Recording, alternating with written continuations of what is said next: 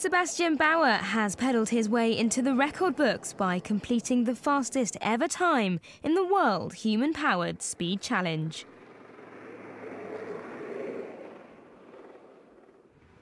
The Dutch cyclist broke the world speed record for a bike as he rode across Battle Mountain Road in the Nevada desert.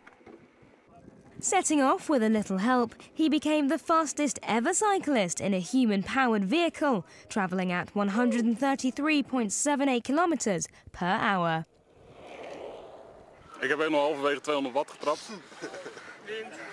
I pushed 200 watts halfway, and then I started 350, 400 watts, and 110 or so.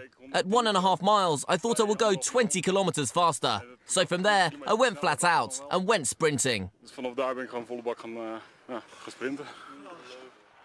Bowier's high-tech recumbent bike was designed by students from 2 Dutch universities.